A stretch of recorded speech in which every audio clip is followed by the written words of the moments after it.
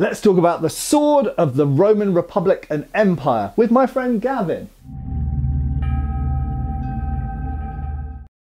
Hi folks, Matt Easton here of Schola Gladiatoria. So I've done some videos in the past talking about the Roman Gladius, but my friend Gavin is visiting me today. Thank you, Gavin, for coming. Hello. And Gavin's brought some of his toys, so we're taking the opportunity to film with some objects which I don't have. And we've got here an Albion Gladius. Now, this is a Mainz Gladius. We'll talk more about that in a second. And this is Gavin's Gladius. I'll let him hold it because it's his sword. There we go, he gets the... I'm not holding the sword in my own video for once. So, Gladii, plural, or Gladius, come up a lot in comments under my videos, and people ask me, how do I rate the Gladius? How good is it compared to other swords? This kind of thing. So we need to put it in context.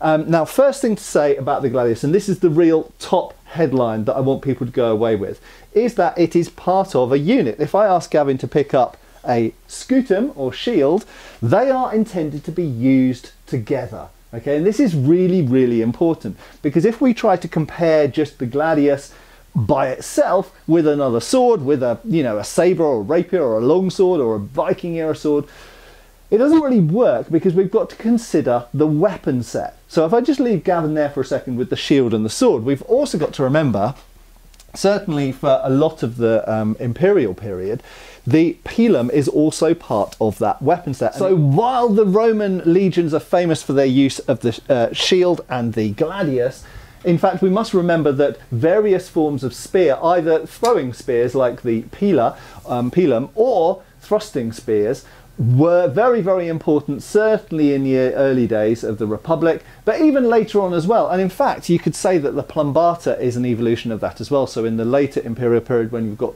multiple plumbata instead of or in addition to a pilum, that's a very important part of the weapon set. However, in close combat, I think it is fair to say that one of the, if I can just grab the Gladius, one of the things which is most famous of the Republic and the Empire is the Gladius. Now, very briefly, diversion, where did the Gladius come from? So first of all, you have the Gladius Hispaniensis. Now, a lot of people, I would say incorrectly, describe this as a Gladius Hispaniensis.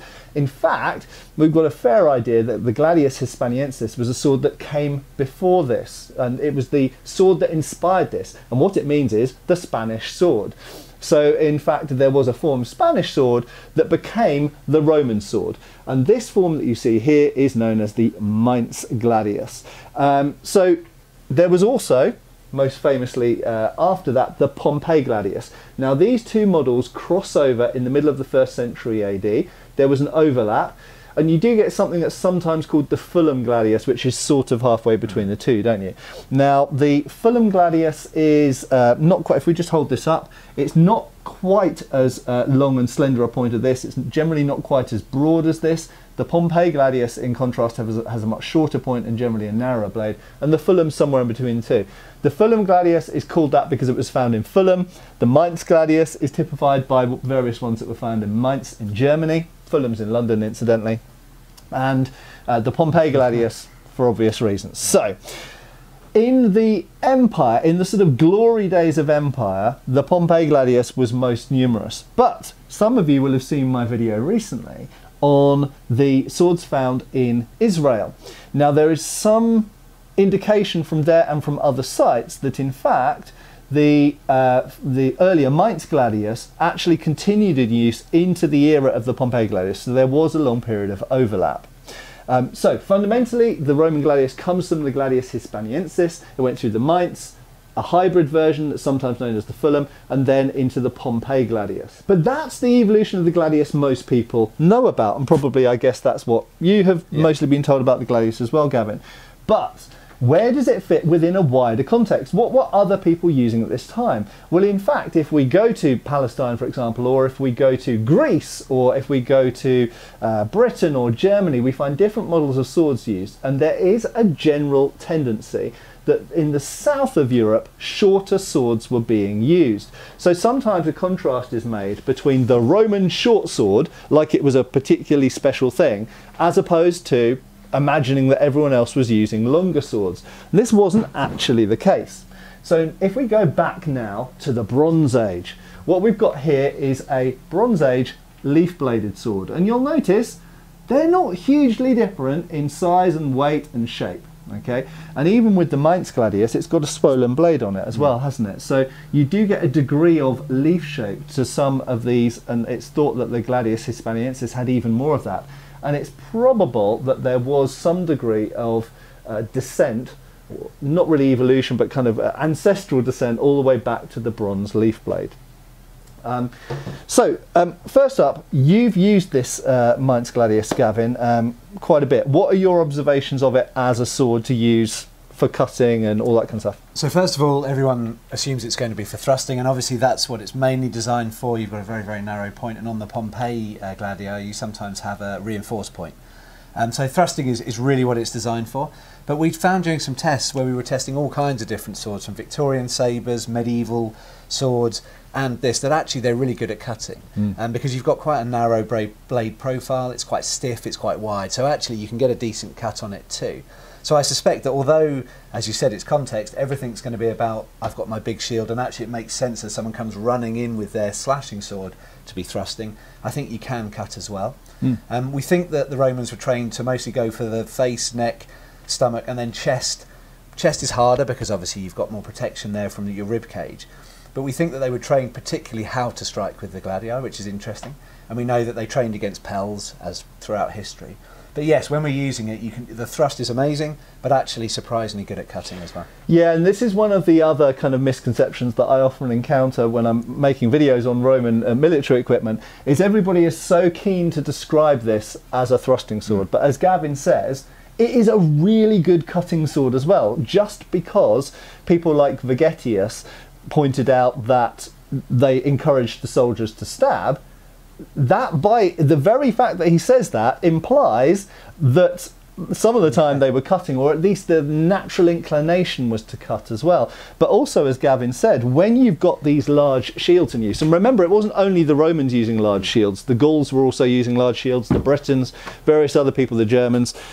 If large shields are present, that actually kind of reduces the effectiveness of long slashing swords. So when we use longer bladed swords with smaller shields, like Viking era swords, like this Anglo-Saxon sword here, when you've got a smaller round shield, the legs and getting around to the leg or the head or even to the sides is a far more viable option than when someone has got a massive shield like this. Moreover, I would argue that cutting itself becomes harder when you're holding a massive shield like that.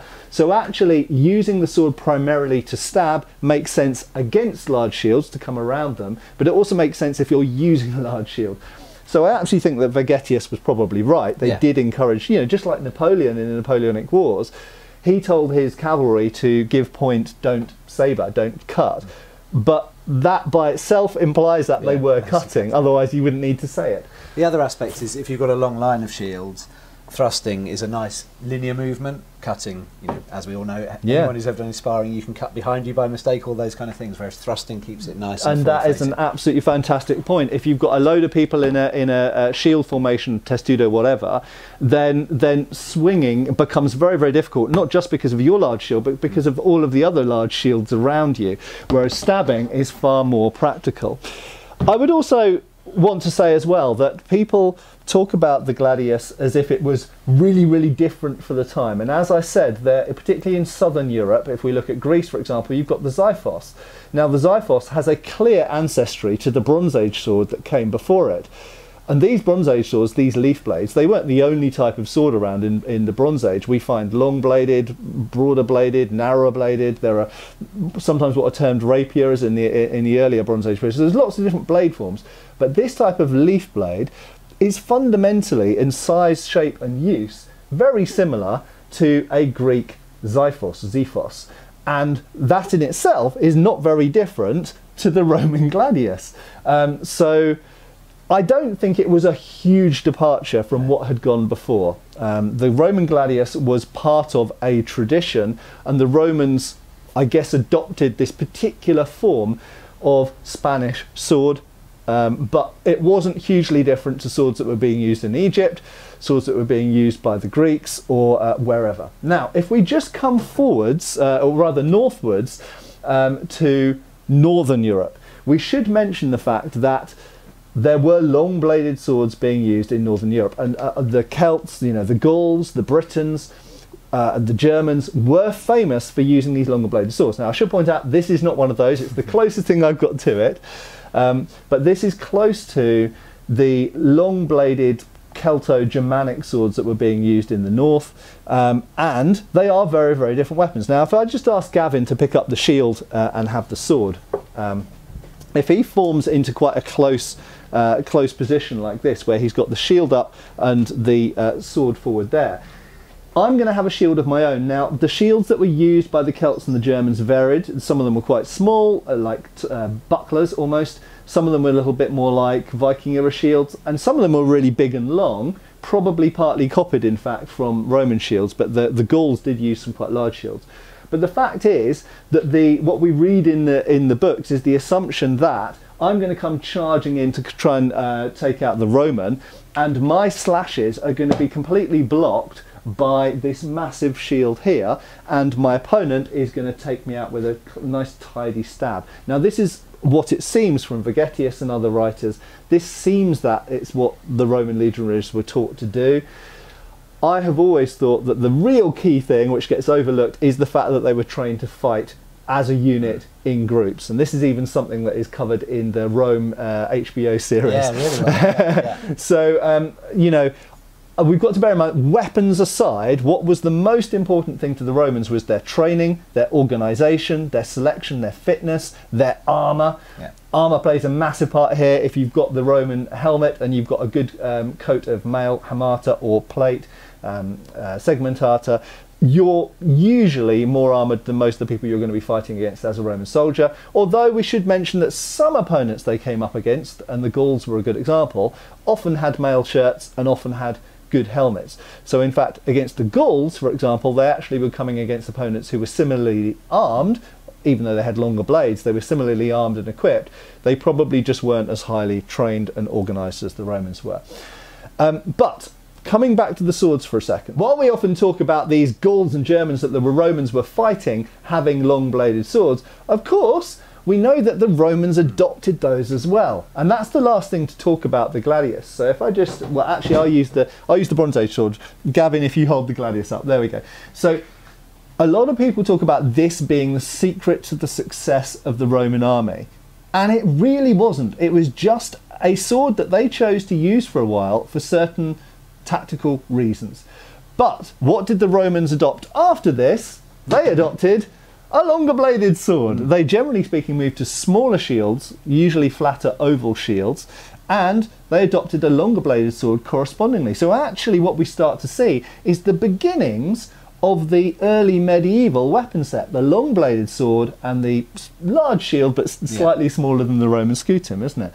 So, and there are many reasons for that. We can maybe look at that in a future video, and your views on that are very welcome in the comments down below. But fundamentally, the Roman gladius went through a series of evolutions. It didn't come from nowhere. It wasn't invented like some magical kind of fix-all problem to all the world's swordly problems. It wasn't a magical sword.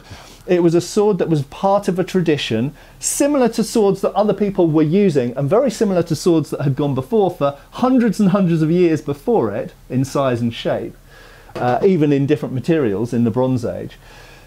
And it worked well for a time, and then warfare changed, equipment changed, and they decided to move to a longer bladed spatha. There was something that some people debate whether there was something called a semi-spatha, something between the spatha and the gladius. We don't really know.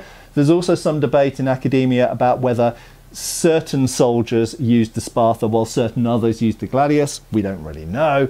There's more research to be done on that, but fundamentally we know that long term, by the time you get to about the 4th century, if you look at a Roman soldier in the 300s, they don't really look any different to a Germanic soldier in the 300s. They've got similar-ish types of helmet, they wear mail shirts, they use large round or oval shields that are boss gripped, and they use longer bladed spatha. And these have a relationship with the migration era, or Anglo-Saxon, Frankish and Germanic swords that we see that come after that. So, gladius, great sword for the time.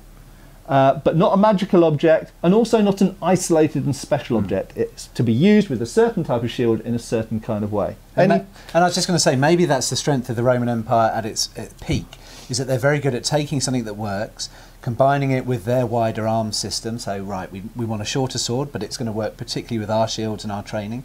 And then as that became less useful, we'll look at the Sparta, we'll look at the Gaulish horsemen, and we'll borrow the Sparta. So I think their strength was looking at something, recognising that it was useful, and incorporating it into their systems. But it didn't work forever, and that's I think that's one of the really important things. If you love the Gladius, that's fine. It is a lovely sword, and they do work very well. But remember that they fell out of favour. They were in the late Roman Empire, and as we go into the Byzantine Empire, they weren't really used anymore. They moved to the Sparta. They moved to the sword that was very similar to the sword that all of the other people in Europe were using at that time. And in our previous video that I did with Gavin, you will have seen him in his Lorica Segmentata with his lovely helmet.